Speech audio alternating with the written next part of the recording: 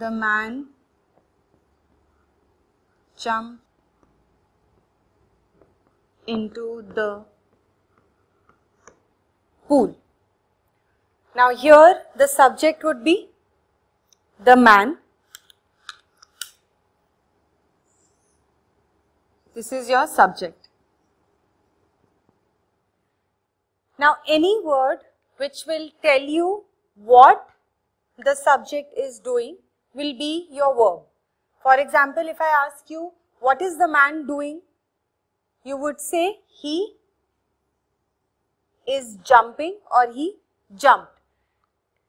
So this is your verb. A verb is nothing but an action word. Any word which will tell you to do an action or will suggest an action is being done will be the verb. For example, if I say jump, write, walk, speak,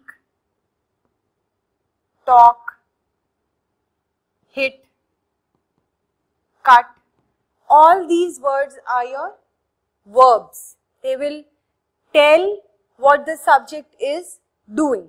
So to use the right verb with the subject is very important. Okay? We can't say the dog is talking. We have to say the dog is barking.